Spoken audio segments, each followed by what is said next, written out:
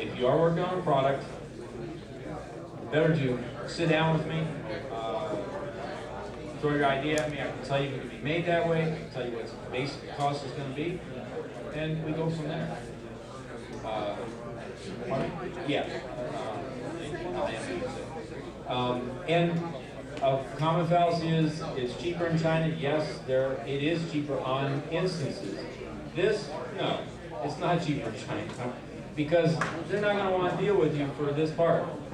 They want to make a million and umpteen millions of this part. Okay, they're not going to want to make you 10,000. All right, and the tooling, I've gotten quotes from China because I'm a rep for a machine also out of China. So I, just for curiosity, I've asked for quotes. And they came in higher than what I was going to charge sometimes.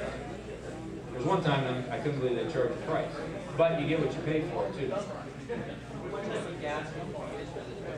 It uses now this uses an O-ring cord to seal the segments together. Well, it's floral silicone and then Vital, yeah, they both work. I even thought about playing around and you can get a real thin viscous silicone, put them together and squirt it in the gas.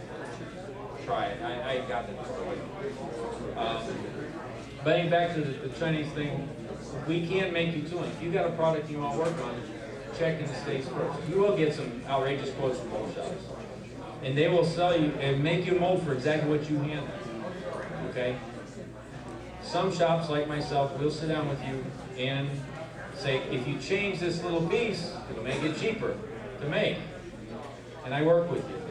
I try and help you develop your product a little bit better and make it cheaper for you to manufacture. You make something where the gasket is all. Pardon me?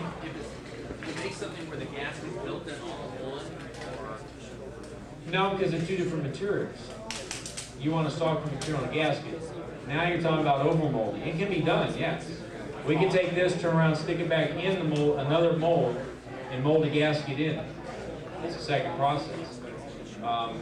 For the companies that have, the big companies that do stuff like, you see toothbrushes, two different materials, that's dual molding. It's two molds flipping and molding over each other. That's very expensive. It's not practical for this scale.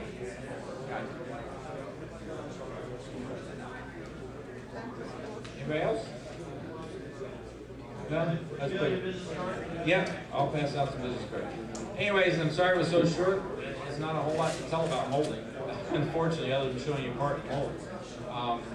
But I will pass my business cards out if you'd like them. If you have any questions, get with me.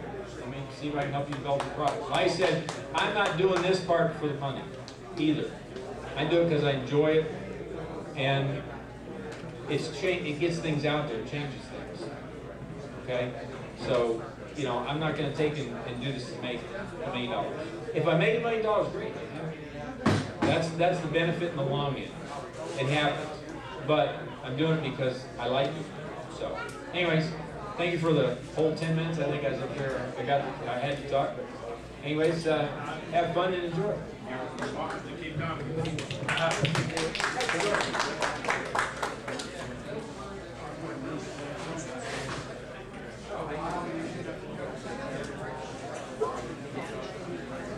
Thank you very much, Richard.